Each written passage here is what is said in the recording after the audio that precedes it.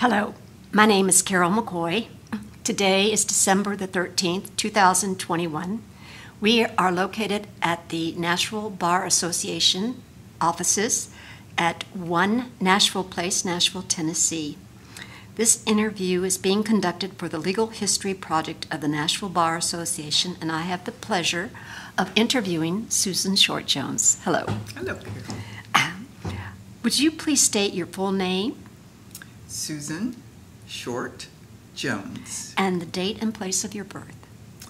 You want the year also? Yes.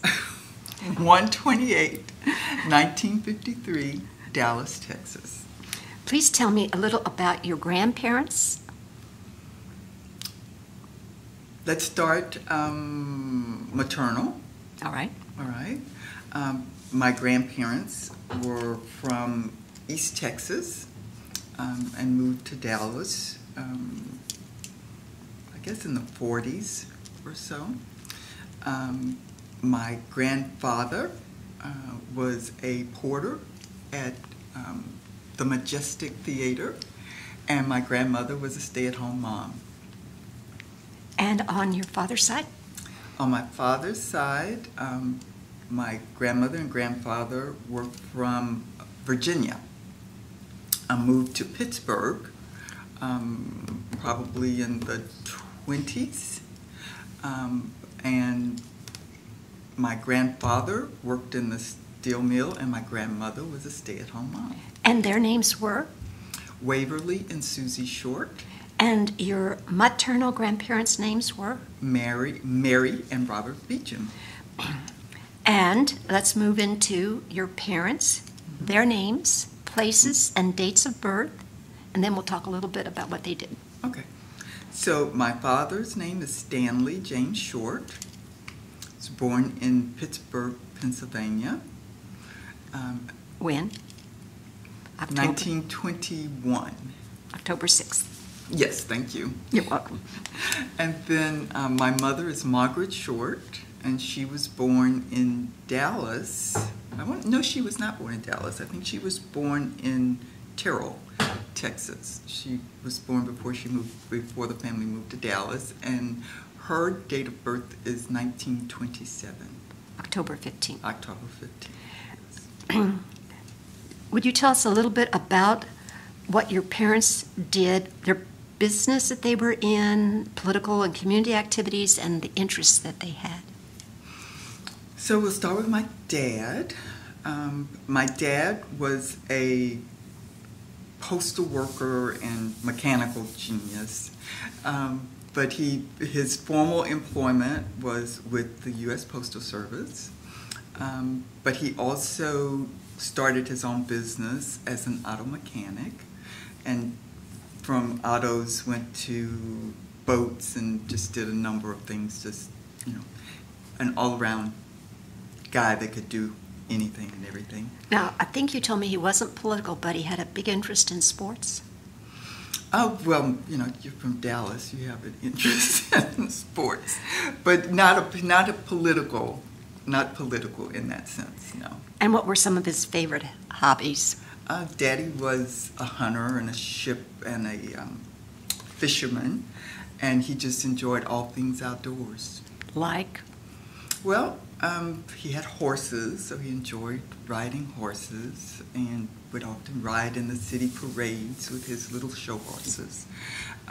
But he also liked to just hunt, so we had coon dogs and those things, and they'd run. I don't know much about hunting, but they would, they'd hunt dove and rabbit. And did you learn to ride? Things. No, okay. I did not learn to ride.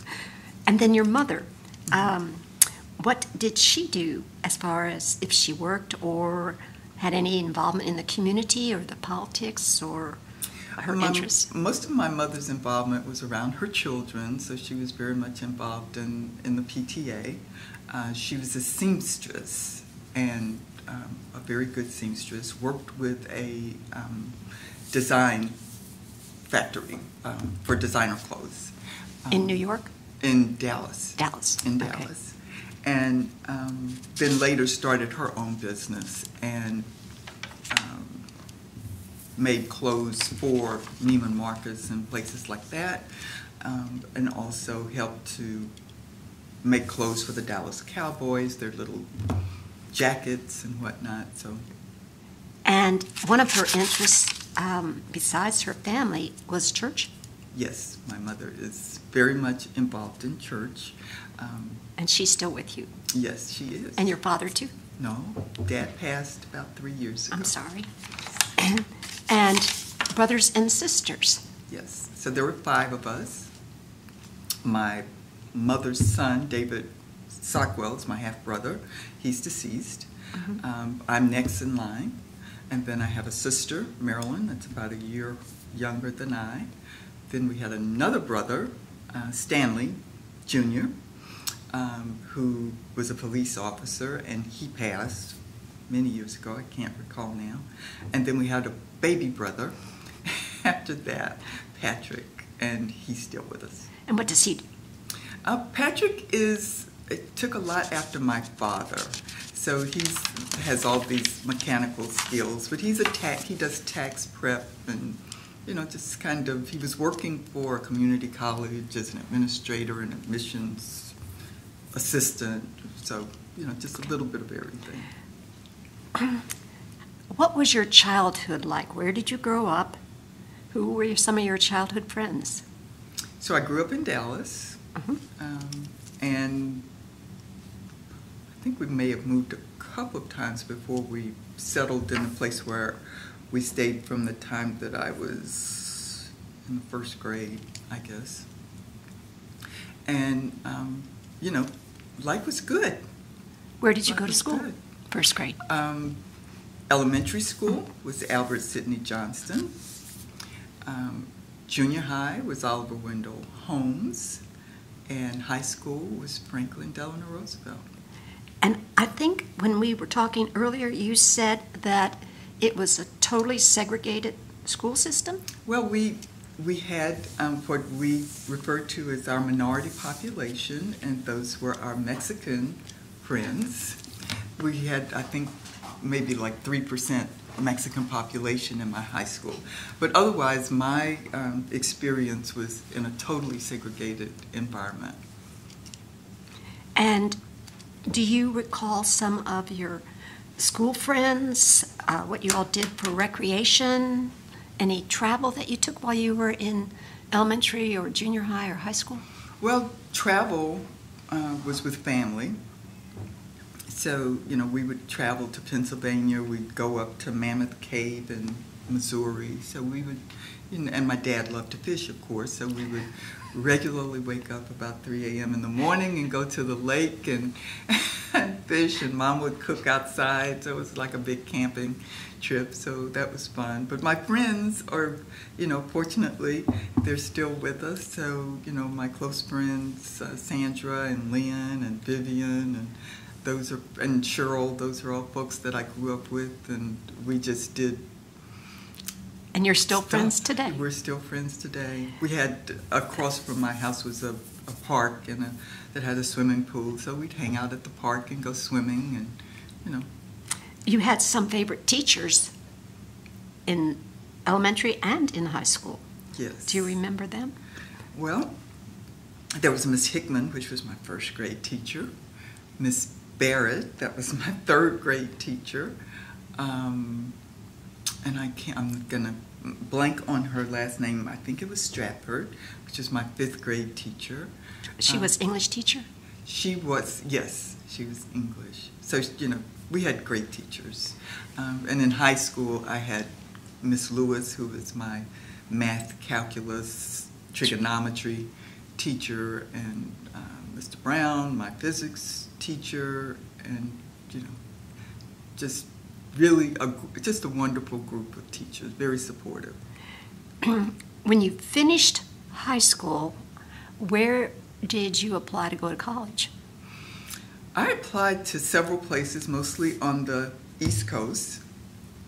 So I applied to Wellesley and Smith and Denison University, and ended up at Denison in Granville, Ohio. How did you decide on Denison? Well, I had a friend who had a cousin who was familiar with the school. When I applied, I had never been there. And when I got accepted, it was my first time going there.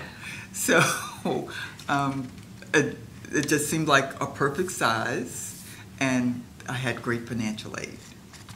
Now that helps. Yes. Yes. So you decided to go there, and what did you find as far as the school environment and the classes that you took?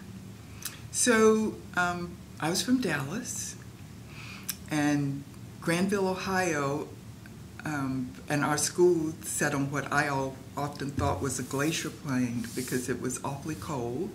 And for the first time, I saw real snow. So it was a change. Of course, I had come from a predominantly black school, and this was a majority white school. So there was a significant difference in terms of that experience. And there were, I think in my class, there may have been 14 black students. And how would you characterize that experience, moving into a predominantly white school?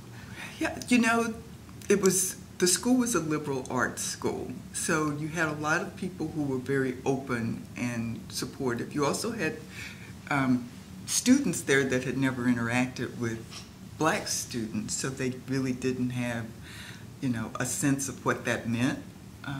So if in many respects, it ended up being very segregated because people just went with what they knew. Right. And so, but it was, overall, I think it was a great experience. How did you develop your study habits, and what friends did you incorporate into your everyday life at college? Yeah. Well, of course, my close friends were, the women that I met after coming to Denison that are still friends today. And the study habits, I guess I'd always had pretty good study habits. I was a studious person, loved to read, and so I took instruction well. So, it was a very structured environment. If you had 32 books to read for the semester, you knew you needed to pace yourself and make that happen. And so it was not, I think it was different in terms of study habits for undergrad than it was for law school. How did you decide on a major? Well, I had always wanted to practice law. That was my plan, was to go to college. When did you know that was your plan? Well, I was probably 8 or 10 years old.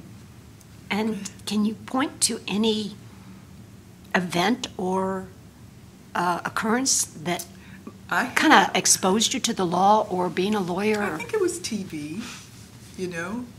Perry Mason was big back then, and my aunt was a great Perry Mason fan, and she was a nurse, and she would often share her dream for me, and it was to be a U.S. senator or to be a lawyer.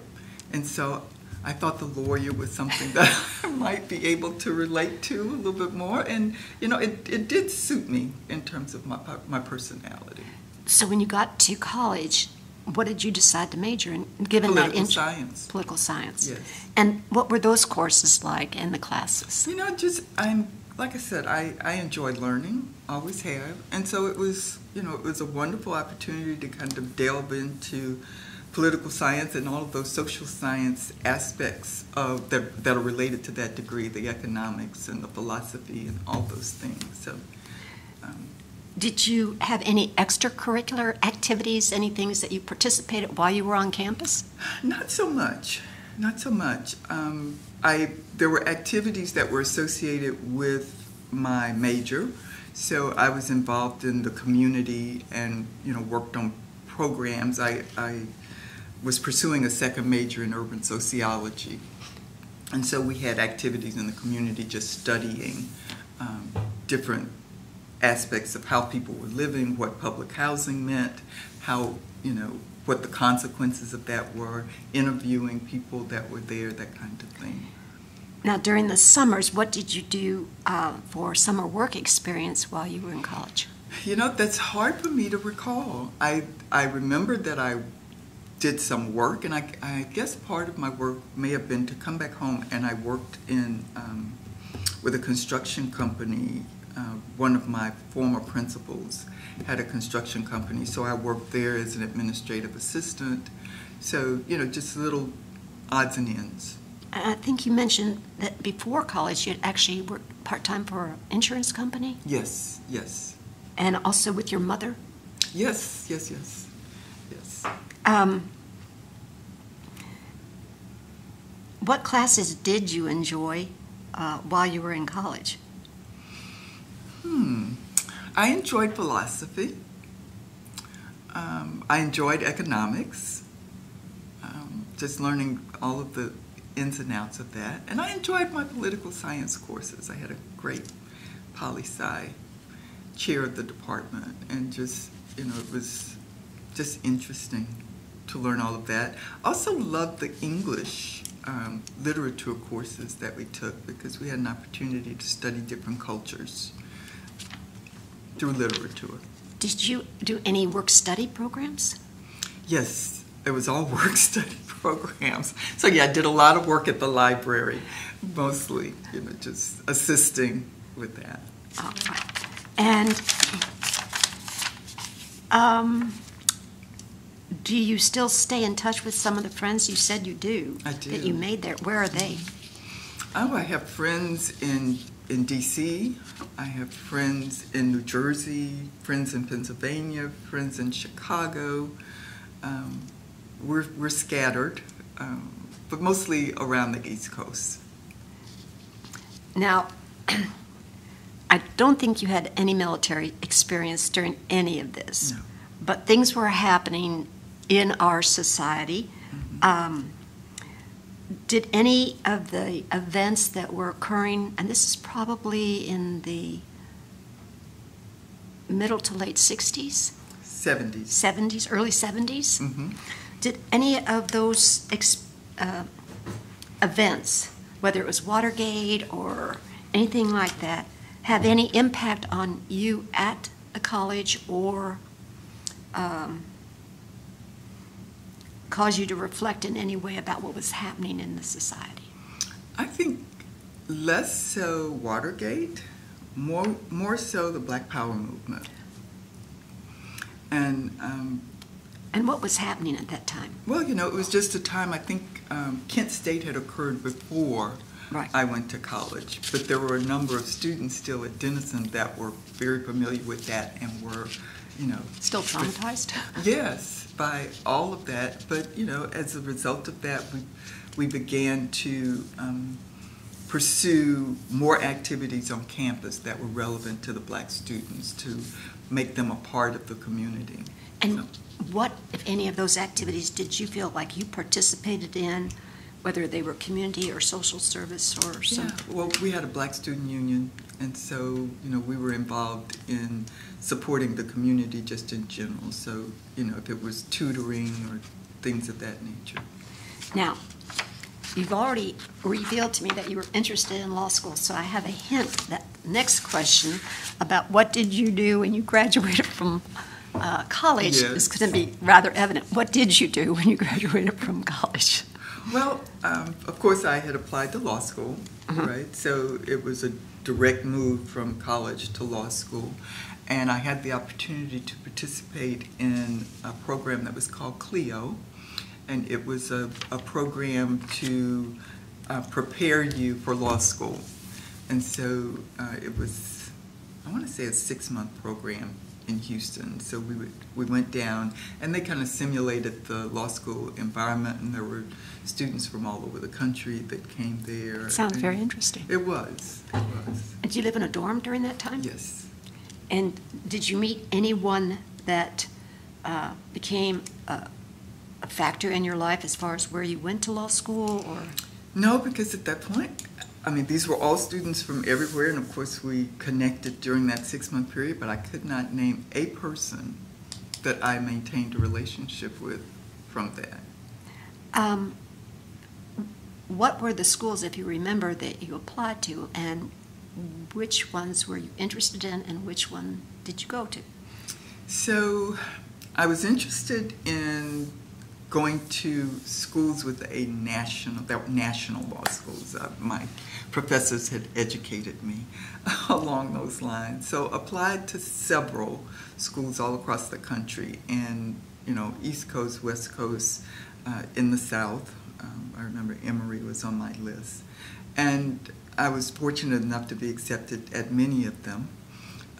But then ultimately decided on Vanderbilt because it was kind of between home and the relationships that I had built with friends.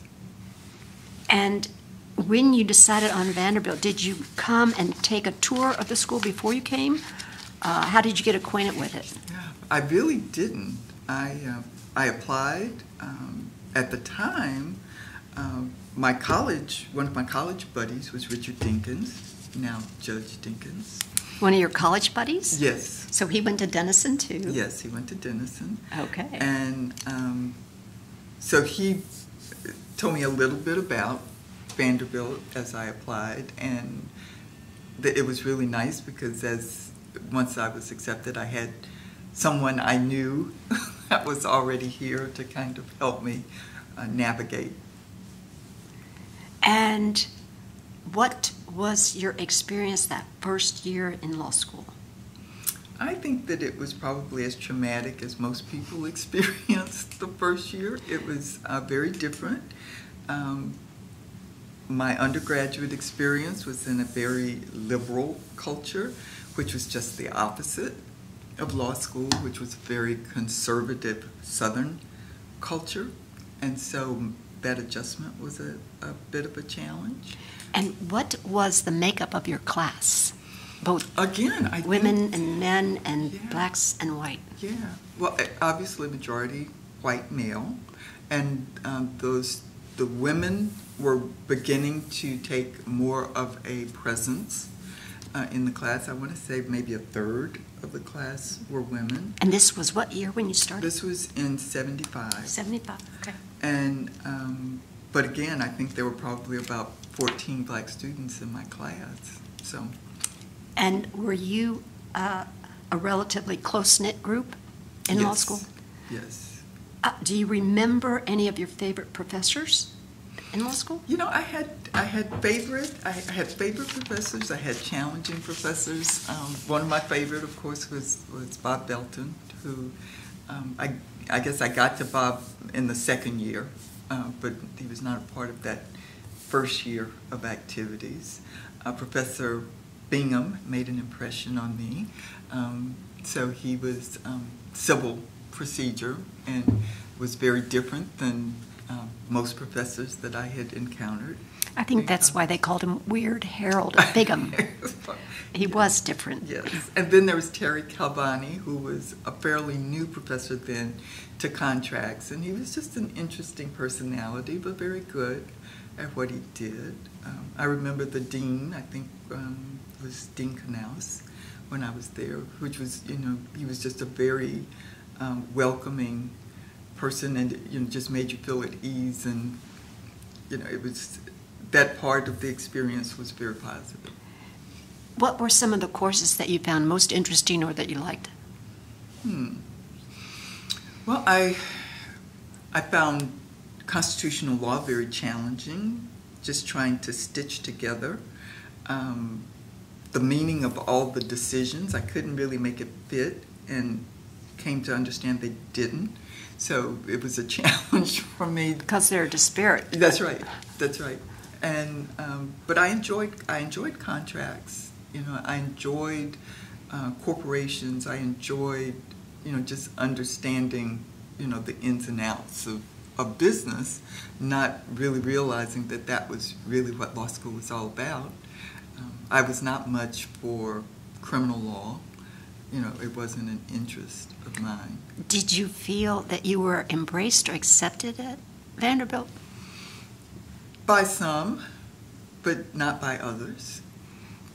And did you like law school? I know you said not about as much as everybody else likes law school. Right. I mean, I tell students now that are interested in law school is that I didn't go there to like it. I went there to pass the bar exam. And so I enjoyed the relationships that I had there. And I value the school because I think they do a very good job in training you to be a lawyer. Very good. That is one of the things about your assessment of the value of the law school curriculum. Mm-hmm. And at this point in your life, do you feel that you can evaluate the curriculum and what value it played for you through your career? I really see law school as really it really perpetuates the commercial aspect of law, at least at Vanderbilt, and I suspect at most of the larger law schools, national law schools, that's really a focus. But Vanderbilt has been unique, from what I try to keep up with in terms of expanding its curriculum to include international law, to include social justice types of training, which then, I guess back then, social justice was labor law and civil rights. But it has gotten a lot more involved since then. You mentioned Richard Dinkins as a friend that you had when you arrived. He was ahead of you. Yes. By yes, 1 year? He's older than I am. All right. I hope Richard will remember that he's older. Was he a year or two? Just a year. Year? Yes. Do you recall any other friends that you made in law school that are still friends today and lawyers somewhere in the United States? Oh, yes. And who would that be? I mean, Billy Sanders was here a in friend. Nashville. Mm-hmm. Billy Sanders here. Nancy Pugh, who's deceased. And she was a lawyer here in town. She was a lawyer here. Debbie Biggers and I were very close. She's now a judge in Alabama. Okay. And you get to see them when you have reunions. Yes, when I can, yes. And just a number of the classmates, I think Albertus Hicks ended up being a director of law for Atlanta. She may be retired. She may be one of the smart ones who has since retired. But yes, I mean, just knowing, the people that you interacted with are still around. Cliff Hardwick, I don't know if you remember Cliff, was in Atlanta. While you were in law school, did you have to work, and did you participate in any kind of law school activities? So, yes, I did work. I worked and did an internship with legal services in law school. So I was a part of the legal clinic, I think maybe in first year, and the next 2 years, I think I was working at legal services in the summer. When you got to the end of law school, before we go on to the decisions that you made, I want to ask you a little bit about your family at that time. Mm-hmm. Now, you have gone to college, law school. Had you married by that time? I married after law school. After law school. Have you any children? No children. And are there any other lawyers or possible lawyers in your family somewhere? I'm trying to think if I've influenced anybody in the family to be a lawyer. Nieces and nephews? No. They are MBAs, but not lawyers. I think maybe I demonstrated too much stress. I don't know. Because we've talked, I think I know part of the answer to this question, but would you recommend the law as a career to any of your relatives if you had that opportunity? Of course. But because I think that it opens up a lot of options for you. Well, let's talk about some of the options that were opened up for you. Okay. Your early career as a lawyer. Tell us a little bit about the bar exam Mm-hmm. and your job search as you come to the end of law school. What did you do with regards to preparing for the bar exam? So the bar exam was, it was the take the review course without really understanding what that meant or other assistance that might be available. So I did the standard, was it NORD? the bar exam course. And I'm trying to think Nord or Kaplan, but I know they had bar exam courses. So I did that not really knowing what to do, and just tried to exercise my good judgment in terms of how I should study. My judgment wasn't that good the first time I took the bar, so I took it a second time, and I was a little more focused. And Did you have a study group? No study group. Did you know about study groups? No. And I think there was one thing that I omitted, but you spent a little time in New York City while you were in college. I did. And that becomes a little bit more important later in your career. Tell me a little bit about what you did in New York City. Sure. So at Denison, we had what's called a January term. It's a J term. And it's the opportunity for you to explore other experiences that you might have an interest in. And my interest in law took me to the National Urban League. So my J term was to be an intern at the Urban League with Vernon Jordan and the general counsel there. So for a month in January, we would go from New Jersey to New York every day. And you got to see how a lawyer was working Yes. in an environment Yes. at that point. So when you began your job search, you're taking the bar exam and you're considering what you're going to do. You had worked as a student at Legal Services. Mm-hmm. What areas did you consider in a job search? So I did what I understood the other students to be doing. I interviewed with law firms that would come to Vanderbilt about opportunities there. But remember, this was at that point, the near to late 70s. And it was still very unique to have African-American lawyers in law firms. So that was made very clear to me by some of the recruiters. And what did they, when you say made very clear to you, what did they say or imply? Oh, it was very clear that that they did not think their law firm was prepared to have an African-American in their firm. I think that's pretty direct. Yes, it was. So how did you continue your job search? So I don't know that I did another interview after that. Puts a damper on things. Yes. I don't think that I explored that anymore because I figured, okay, because that firm was in Dallas. So that was one of the reasons that, I took that on. But I was with Legal Services and fortunately had the opportunity to go and work with them right after law school. And I think that was when they were in the downtown Parkway Towers. Parkway Towers, yes. And you had mentioned that Dot Dobbins and Mm-hmm. Margaret Bim, Mm-hmm. Gordon Bonnyman was still there. Russ and, Overby. And Yes. Dave Kozlowski. Yes. And yes. Ashley Wiltshire was the executive Director. Mm-hmm. director. But you had already had a relationship with all of them. Mm-hmm. What was the working environment like there? It was so collegial. And they were very supportive. And of course, there was more than enough work to do, which meant that there was a great opportunity for learning. So it was a wonderful, wonderful environment to work and learn.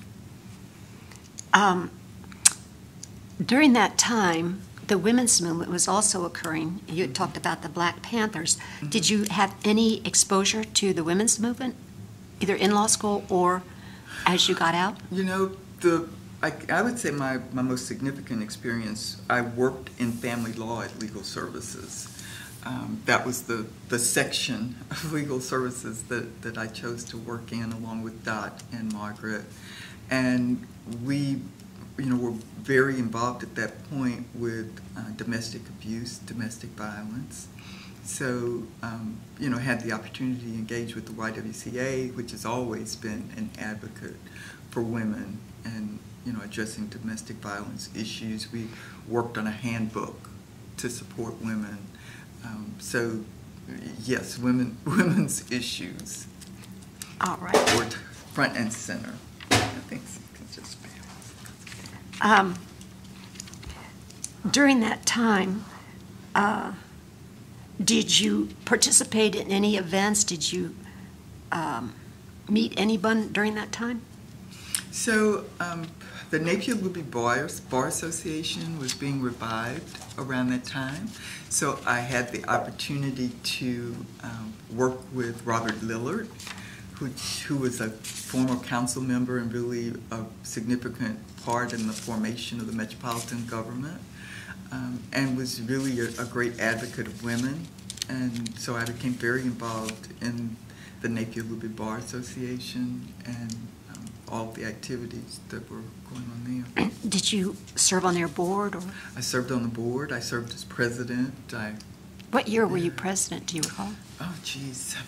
I won't remember exactly, but I want to say it was in the early 80s. Okay. So you'd been out of law school 4 or 5 years. Mm-hmm. You graduated in 78. Mm-hmm. And then started participating in not only legal services activities, but also with the Napier Luby Bar. Did you ever participate in any political functions? Political functions in terms of legislative caucus, those kinds of things. Yes, ultimately I was involved with that because of my work, largely with the State Board of Regents.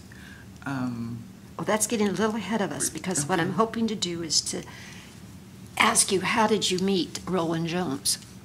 And that was a part of the, when did we first meet? It was a part of the legislative caucus. Yeah. And what year was that about? 86. Okay. I may be getting ahead of myself then. And just so that we have it on the record, that's your husband, yes, correct? Yes. Okay, because that's also important at some point in this interview.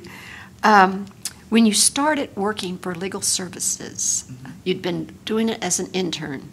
Do you recall what your starting salary was? Oh my goodness. I think it was like $1,000 a month. And I think we got a raise, and it became $15,000 a year.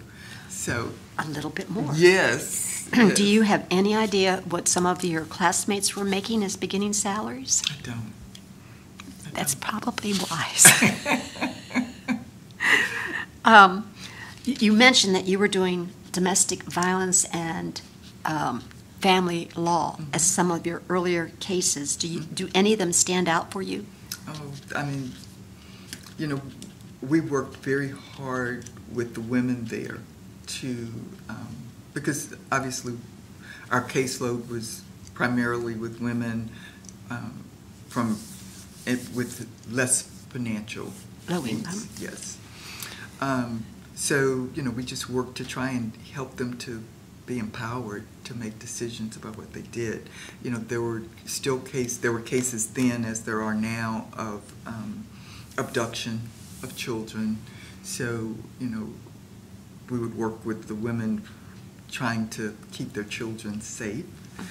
I remember one situation with a woman from Alabama, and her husband, lived in East Nashville, and we were trying to get evidence of his activities. I remember, sitting in East Nashville with Krispy Kremes and looking for him to come out the door with the children so that we could provide some evidence that, yes, he has the children. Oh, goodness. He's taken them. How long were you with legal services? 3 years. Mm-hmm. And how did you make a transition from legal services to the next opportunity? So I became aware of an opportunity with the State Attorney General's office, Joe Haynes. Who was at that time an assistant. Was he a deputy? Deputy Attorney General. Mm-hmm. He was in my class, right? And what did Joe say? Well, Joe he of course made us aware of the opportunity and just encouraged me to apply. And I did. And I was successful in getting a position there. And what was the position? I was with their civil division. And then the civil division was mostly civil litigation. And so it was a lot of work in civil rights, in the civil rights area, employment issues related to the state, all over the state. And as you worked there, did you have anyone who kind of took you under their wing and mentored you or showed you the ropes? So Joe was there, thank goodness, and helped. But, you know, and who was the Attorney General at that time? General Leach. General Leach was very Bill supportive. Leach. Bill Hubbard, who was the deputy then, was there and very supportive. It was, you know, another collegial environment. You know. And how long were you at the AG's office? About 3 years. It seems like I was on a cycle. 3 years. Do any of the cases that you had at the AG's office stand out for you at that time during those 3 years? Well, a few. One was a housing discrimination case that we had down in Memphis. And there was, I mean, it was a significant housing issue, and the state was involved.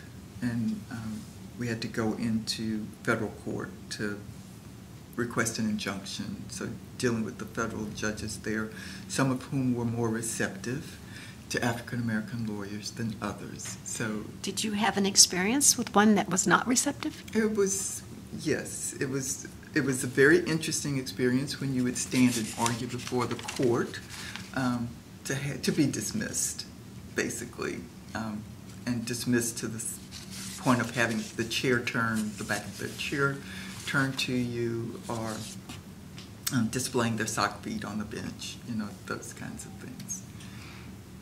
That is not typical behavior for most judges. That was my experience, that was not typical.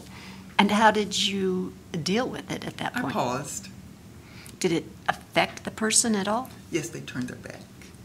They turned their back again? Yes, they turned their back to me. So, you know, then you just keep going.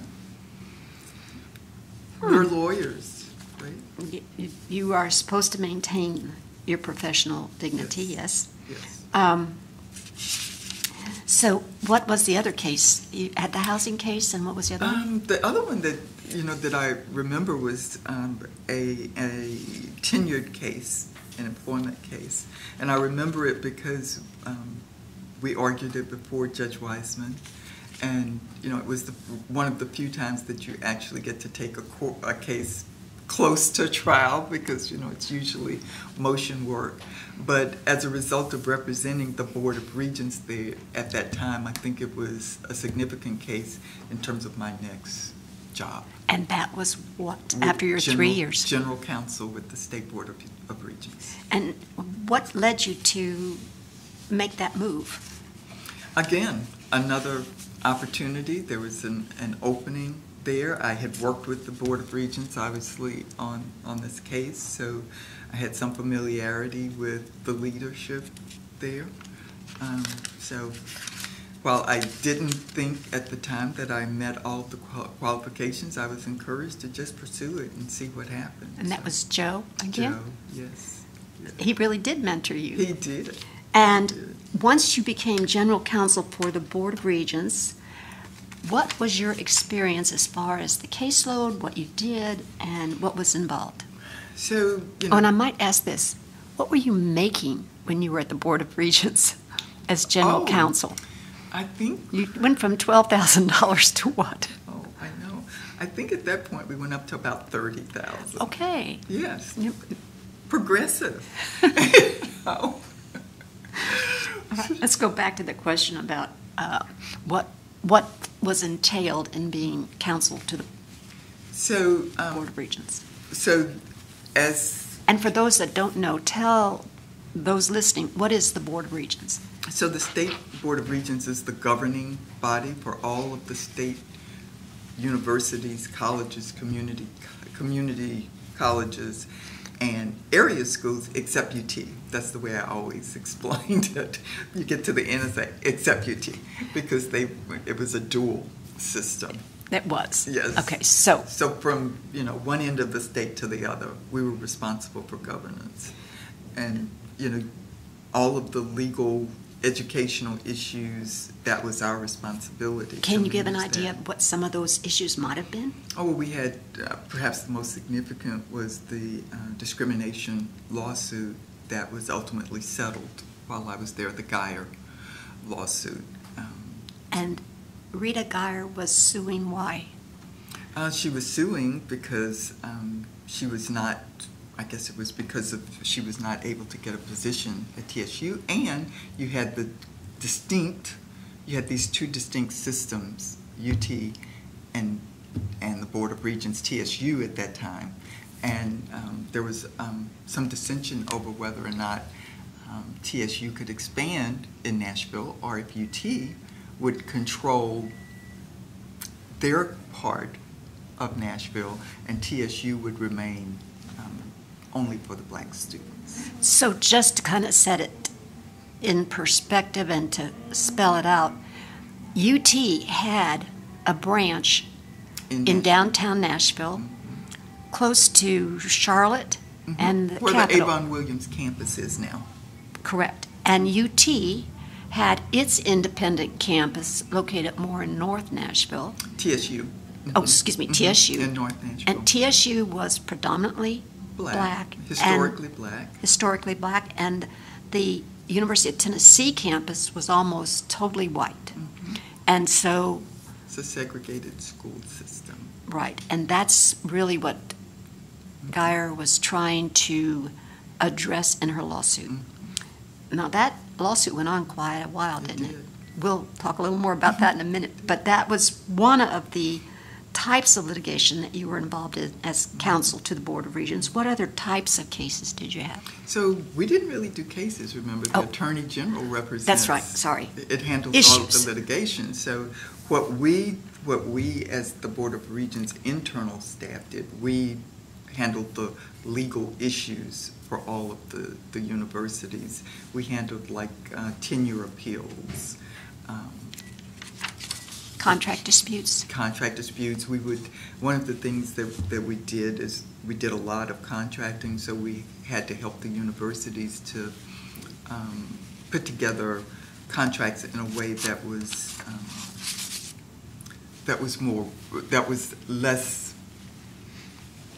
really more concise, so that everybody was doing the same thing. So we developed contracting guidelines that were used across the state. So we were more about the efficiency and administration of the school. Tell me your involvement in the Geyer case and what steps were taken either to litigate it or to settle it. So again, Attorney General's representing from a litigation perspective. I'm internal counsel, so I'm general counsel, just supportive in that role. My friend Richard Dinkins and I were then on opposite sides because he and Avon were representing Rita Geyer. So all of this was going on at the same time. It was ultimately settled. I feel like the Board of Regents was providing information to assist with the settlement and working on aspects of it that we could implement. And ultimately, after the settlement was made with Judge Wiseman, we were responsible for implementing the settlement, and I had that responsibility of coordinating the implementation of the settlement statewide. Statewide? So you traveled quite a bit. Yes. And what did that do as far as your experience and introduction to the state as far as being out there statewide? Well, just realizing, first of all, how vast and different the state is.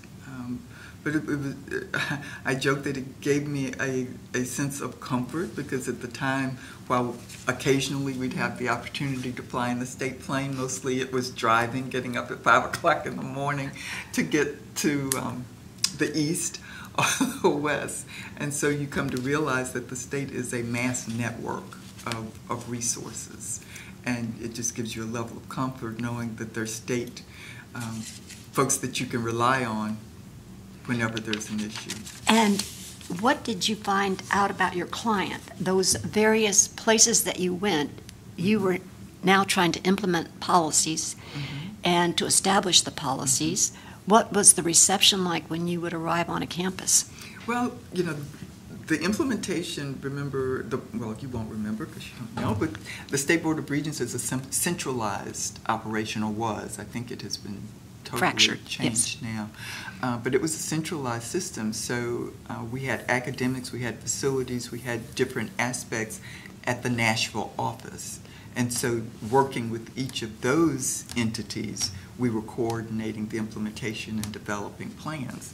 So it was really the academic side of the house that would go out and work on the Grow Your Own program, where we were trying to identify individuals who we could cultivate for positions, diverse positions across the state. And did you see some results as far as what you were trying to achieve through that? I'm probably not there long enough to really observe all of the results, but one of the wonderful things about that settlement is that it afforded TSU the opportunity to have access to financial resources to really improve the campus. So, if you went to the campus in the early 80s and then you went back in the late 80s or 90s, significant difference in terms of what that school looked like. And it improving. Looked more like a Board of Regents school because the resources were made available for them to have the facilities that were appropriate. And upgrade. Mm-hmm. And now you mentioned you weren't there really after the settlement really that long to see Mm-hmm. all of the repercussions. Mm-hmm. You can see them from a distance, Mm-hmm. but you weren't at. Why did you leave? Another opportunity. Another opportunity presented itself. The city of Nashville had a new mayor, and Bill Boner wanted to have a legal counsel, and I was invited to apply. Now, who invited you to apply? I think Aubrey Harwell was probably the mastermind behind that. And there were a number of applicants, but I think because of my work at the state and with the Board of Regents, I was able to make a case that I could also manage the legal department for the city. And what was your responsibility as the Metro Legal Director? So Metro as it was organized then, and I think they still maintain this, the council, the 40-member council, has their legal counsel, and then you have the Metro Legal Director that's responsible for all legal matters other than the Metro Council. So, our responsibilities were vast, representing all the departments, of course, which included MDHA, so there was a lot of housing and development issues, building, the Revenue Board. We did bond work. We did, a little bit of everything.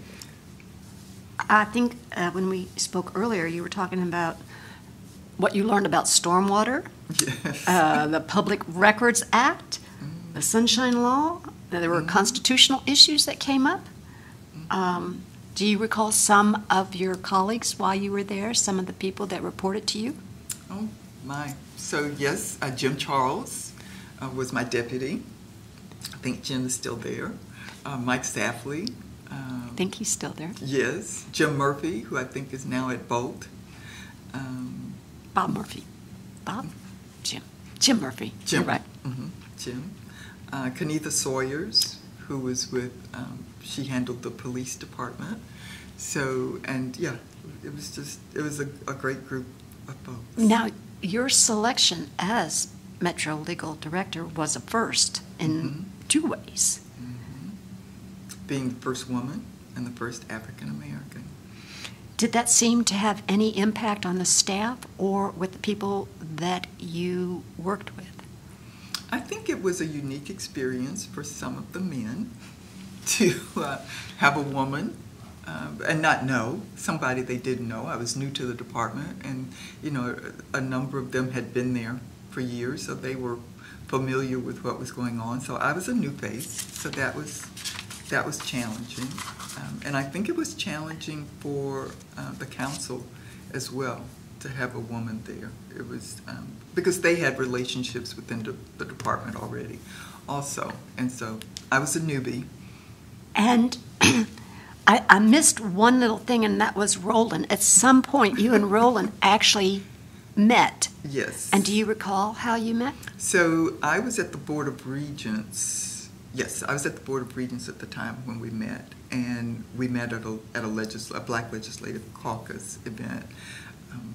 I was doing some seminar, and he was there as a part of his business, and so we met then. And when did you next see each other, or how did that happen? Probably when we were both in Leadership Nashville together. Which is a leadership training program. Yes, and we were in the same class for Leadership Nashville. What year did you all get married? 1987. And his background is as a business person. Mm-hmm. What was the experience with Metro Legal? You've said you did such a variety of things and you had responsibility for a lot of those. Mm-hmm. What were the things that appealed to you most? You know, I really enjoyed the development aspect of it. I enjoyed the securities work, the bond work. What was it about that type of law that interested you? I think it was just that it was something that was different. I mean, we were, at the time, I remember dealing with air rights over property on Church Street, and just, you know, addressing things that I had never been exposed to before. And I had the opportunity to work with some very talented outside counsel that, you know, also, you know, supported what I was doing. The whole public works piece with stormwater and things of that nature. It was just, you know, the city is an amazing place to work. It really is, for a lawyer. Learned a lot about public financing. Mm-hmm. I think you even said that there was the tax increment financing, Yes. which is a Yes. interesting way to finance some public Right. buildings. Right. So how long did you stay at Metro Legal? It was a political appointment, so I was there for 4 years. And what did you do when that ended, that appointment ended? So when that appointment ended, I was unemployed and thought that maybe it was time to take a break from the practice of law, and thought maybe I'd take a little time off to write, because I had co-authored an article that was published on public-private partnerships. And so I thought maybe I'll do some writing and just kind of take a deep breath, because it was a very stressful 4 years. And so at the time, my husband had some office space, and I had a phone, I think, and people started calling, and I was starting to learn how to work with the computer, right? And so people were calling and say, well, can you do this, can you do that? And I had my computer, and it occurred to me that with a business card, I'd have a law practice. And you did. And I did. And what types of issues or matters did these phone calls want you to handle? I ended up doing a lot of work initially on the healthcare side, representing professionals. I also got involved with the Resolution Trust Corporation, so I was doing a lot of real estate. This is about work. 1991, 90? Yes. Okay. Yes, and so the work with the Resolution Trust Corporation Came about because what happened? because the banks, the little issue with banks and how they were financing, and it just the government. I don't know how I would explain it, Carol, in terms of. It's difficult to put it all into like Yes. one or two sentences, Yes, but it is. it was the Resolution It was Trust the bank Corporation. It was the failure of the banks, and people were not able to support the properties that they had built, the lending practices were... So there were a lot of foreclosures. There were lots of foreclosures because the lenders, kind of like it was, I guess, a few years ago, that, you know, people were making loans that really weren't supported appropriately. With collateral. Mm-hmm. And when you worked with the RTC, what did that entail as far as what you were doing? Mm-hmm. Well, largely foreclosures. So we foreclosed on property all across the state. Really, I think about it, at the time we were foreclosing on property that is now Cool Springs. Yes, and you know, it was very sad, you know, because, you know, people really wanted to hold on to their property, but they didn't have the resources to do that. And once again, you're traveling around the state and you're going to these foreclosures. Mm-hmm. That must have been an interesting experience. Well, after the Attorney General's office, it was not as much of a challenge as you might think. You've been there. So yes, you travel to East Tennessee and you know, figure out where the courthouse was and go to the courthouse steps and you would foreclose on the property. So, what you said they also were starting to get involved with healthcare issues or something in that. So a number of my clients were physicians, and so I was helping to form physician practices and just support physicians in general with whatever legal issues that they had, and started to represent a healthcare company at the time that had 350 Medicaid lives, and one of the vendors for that company had asked for some assistance.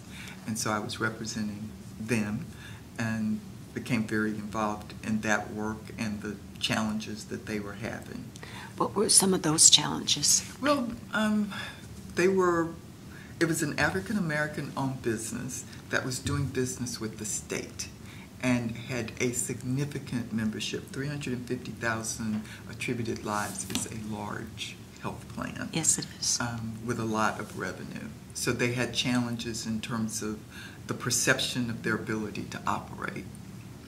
And during the time that you were representing them, what was the work that you did? Did you negotiate with the state? Did you negotiate with insurance companies? What were you doing at that point? So my role, I worked for what was the management company for we created a management company that would help to support the HMO that was Correct. in place. So yes, my role was to help to support and maintain the organization. Okay. Then how did that lead to the development of your law firm or your practice? What did you do next? So my law firm continued. I mean, we were doing commercial transactions, so we were representing banks and doing securities work and the real estate work. So we were very busy. But then as the work on the healthcare side developed, I was asked to go and form a law department for the healthcare company, for the management company. And how long did you do that job? I did that one for about 7 years. Okay. Mm-hmm. And what did you find to be the major challenges in that position? Probably, working day to day with the state and trying to maneuver some of the perceptions about the capacity of the company to operate. We had issues with technology. It was just, a handful. But it was also a very exciting opportunity because the company was interested in expanding. So, we were looking at opportunities in Texas and all across the South and in Africa. So I spent a little time in Africa as we were looking to create opportunities for physicians there and just studying their healthcare system. And during the time that you're working in your law firm and when you transitioned to being corporate counsel, Mm-hmm. Did you participate in bar activities? Were you still involved with the Napier-Luby or the Nashville Bar Association? I was involved in Napier-Luby, and I can't recall the exact dates, but I know that I was involved with the Nashville Bar Association and helped to facilitate their corporate counsel program, trying to assist African American lawyers who were interested in working for majority firms to be supported by corporations as they pursued those opportunities to build that client connection. Did you have any other boards or committees that you served on outside? In the NBA? Yeah. Or just NBA or any other? Not-for-profit? Yeah, not-for-profits. Yeah, I did a lot of work in the community. I was involved in Junior Achievement, I was involved in United Way, I was involved in the Nashville Ballet that I continue to be involved with. Now you're the incoming president of the Nashville Ballet? I am. When does that take effect? This 2022. Pretty soon? Yes, pretty soon. Okay. So in addition to all of the responsibilities you have in the office, and at this point in your career, you are the counsel for this healthcare management company. How long did you stay there, did you say? About 7 years. And what led you to leave them? So the state decided that the company was insolvent. Oh. Yes. As I said, there were some technology issues with the system that was purchased, and so the claims payments were not being made as timely as they should. It's not uncommon to have that occur. It is uncommon, I think, to have an entity that was solvent declared insolvent by the state and take it into bankruptcy. And what year would this have been about? This would have been about 2000. Okay, so they're faced with taking the company into insolvency, and what was your next step? So, I turned off the lights. You left the building. Yes. I stayed and worked through the liquidation of all of the assets and worked with the bankruptcy trustee. And, I don't know how they ultimately resolved it, but, my read of it is that they probably found that there was no insolvency, but everybody got paid as best I know. So, but they took the company out. And so, and then I was, again, unemployed. And at that time, what did you do? Took a little time to refresh, but then just explored opportunities, other opportunities where I could use the experience that I had developed, and HCA had an opening that I pursued, and ultimately I went to work for HCA. And what was that position that you entered into? It was a position with their, what's called their operations section. So I went initially, I was going to do work for their group purchasing organization, and that involved, reviewing technology contracts, things of that nature. And at that time, what was your plan as far as longevity with HCA? Well, I didn't know where that was going to go. Thought that I might be there a couple of years until, something else came along. I think I'm nearing my 20th anniversary there now, so it's worked out very well. You did tell me about how that has transpired, and how did you go from, say, group purchasing and the organizational part? How has your career at HCA developed?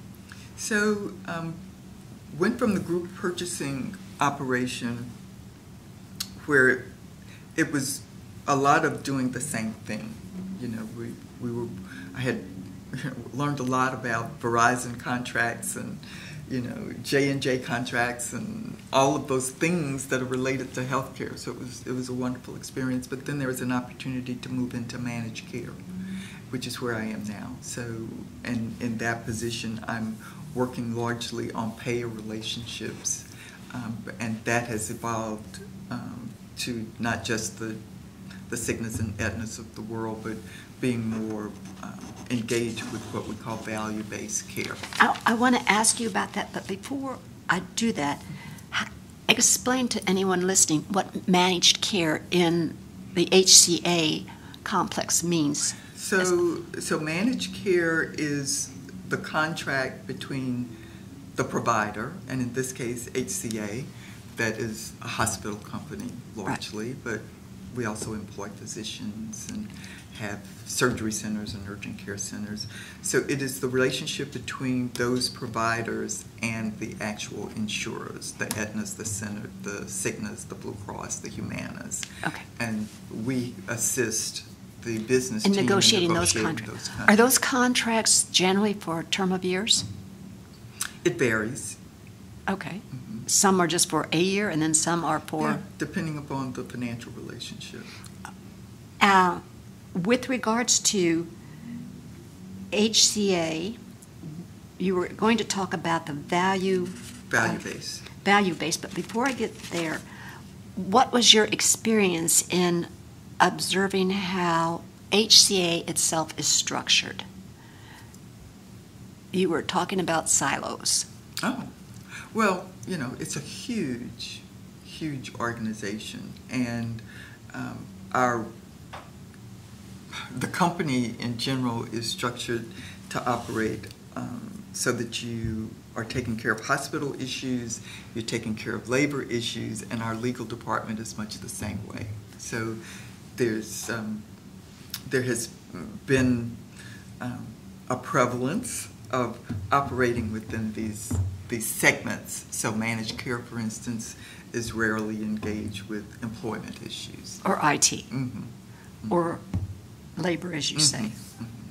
So you have the silo structure, managed maybe not care. intentionally, but kind of evolved. Yes. Is that correct? Yes. And then over this period of time where you were working in the managed care position, there's been a segue. Your position has changed to what you said is value-based contracts. Mm-hmm. And how long have you been working on those? I've probably been in this space exclusively probably for the past three or 4 years, but started kind of easing into that before that, and what we describe as pay-for-performance arrangements with payers. And so now my work involves helping to set up these legal entities across the company. And how does that differ from what was being done before in the contract relationship with the providers and the carriers, I guess? What is value-based contracting? Yeah, so value-based contracting is, it really supports the movement from fee-for-service, fee-for-volume, to fee-for-value. So the payers are really, and I think really the government is really pushing for compensation reimbursement based upon the value of the service that's provided, and not just on the volume of the service. So it's not as many patients that you see, but what you are providing to that patient? Well, it's still based upon volume, but it's also based upon the value that you're providing those patients. So it's more about care coordination and care management, and less about just seeing 10 patients, but it's the value that you bring to their care. And how many of these do you think you've participated in over the last 3-4 years?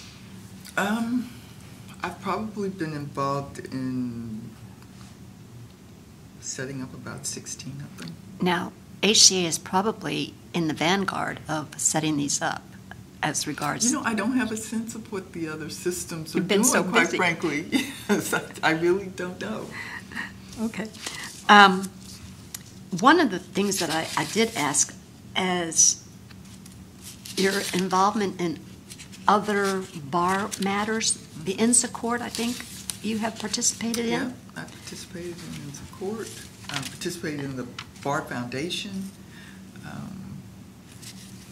Have you done speaking at any of the seminars? Maybe one or two, not very much. And who would you say in the bar has influenced you? You mentioned Bob Lillard. Mm-hmm. Who else? And Joe Haynes.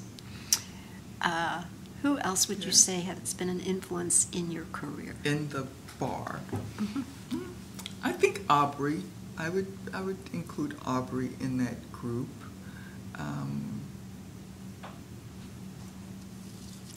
Hard for me to name a few. I mean, Richard obviously has been an influence, a colleague and a friend in that respect. Hard for me to put my finger on the other folks. Has the State Bar, the Tennessee Bar Association, played a role in your career development? I have not been as engaged with the Tennessee Bar, no. Just the Nashville Bar and Napier Luby. Mm-hmm. Have there been any other organizations that have played a role in your development in the community or otherwise? I mean, each of the community organizations I've been involved with, you know, there's an aspect of that involvement that has really helped me to understand another part of the community. So, and one of those right now is the ballet. The ballet, the Nashville Ballet. And how did you get interested in the Nashville Ballet? So, I think I first became involved with the Nashville Ballet through the YWCA. I think we had some board members there that were involved with the ballet, and I was interested in that. I've always enjoyed dance and participated in ballet as a child, and just really appreciate the importance of dance in the development of your confidence as a young woman. So it was an opportunity for me to get involved and continue my interest in promoting girls. A nice transition. At some point, you were actually going to court, and you mentioned a few of your recollections of judges. Mm-hmm. Do you have any other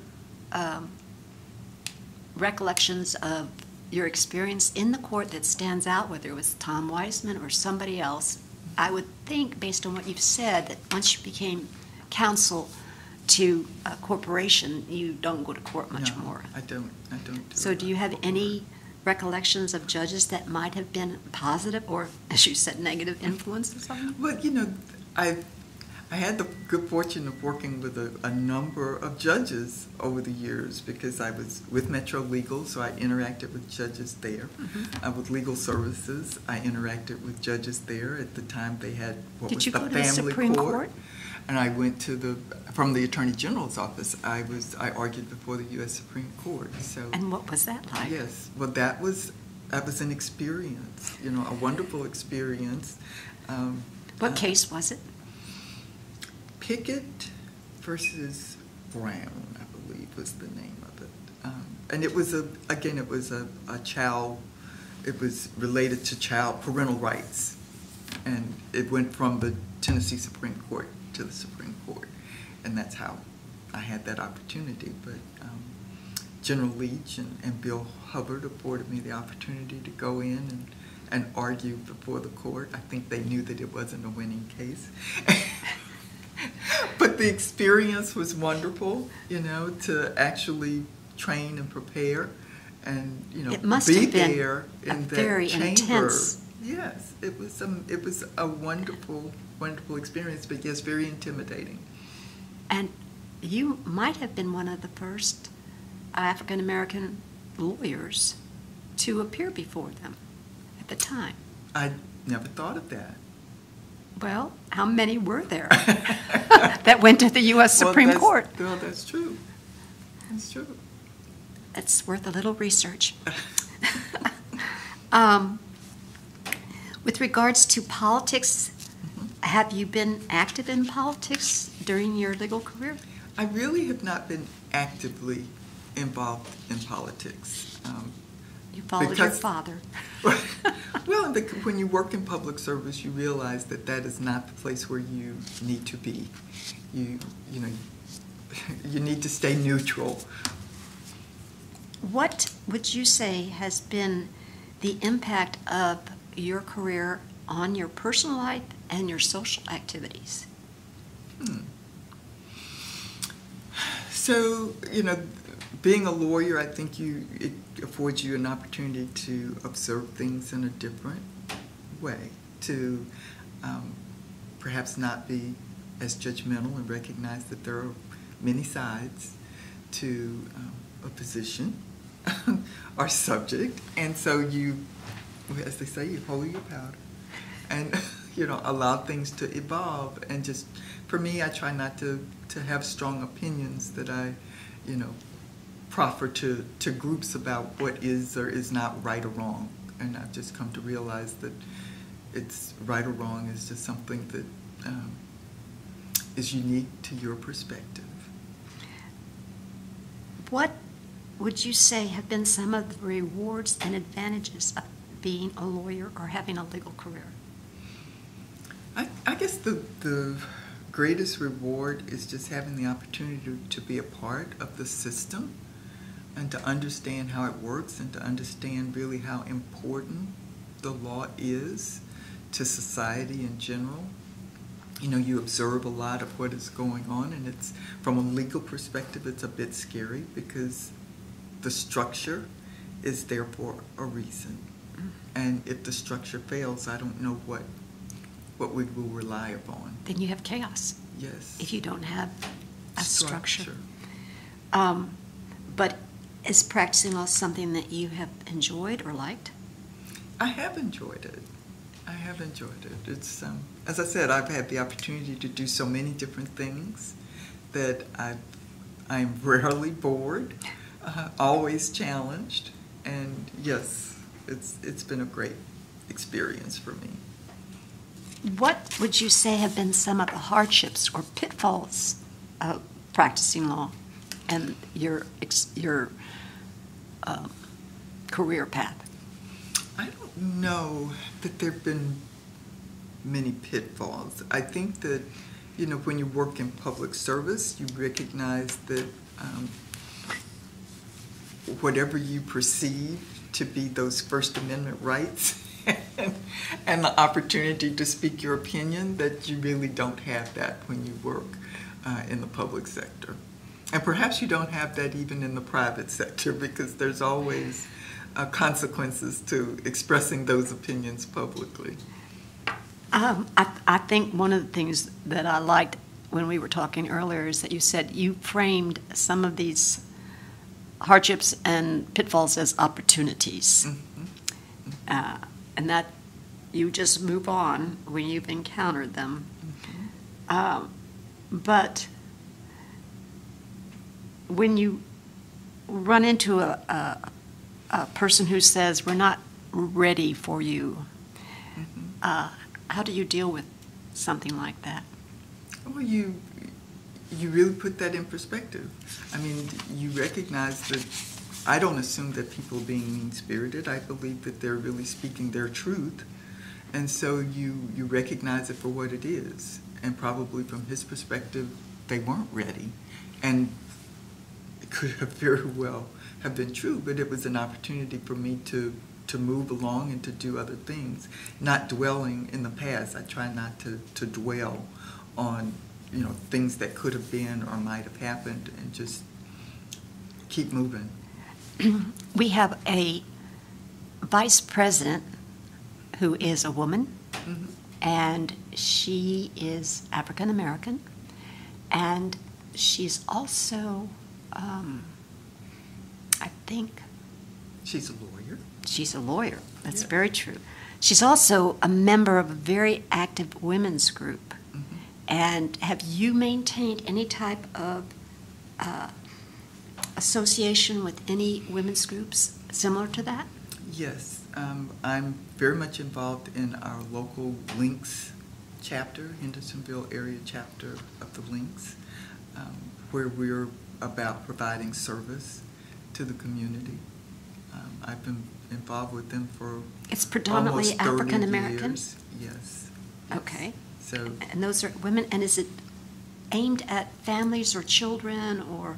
It's really about service. So a lot of my work has been aimed at families and children. I chair strategic planning, and I also chair the development committee, so I do a lot of fundraising for them.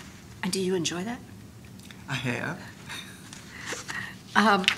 That seems to be quite a contribution in addition to what you're doing through your career.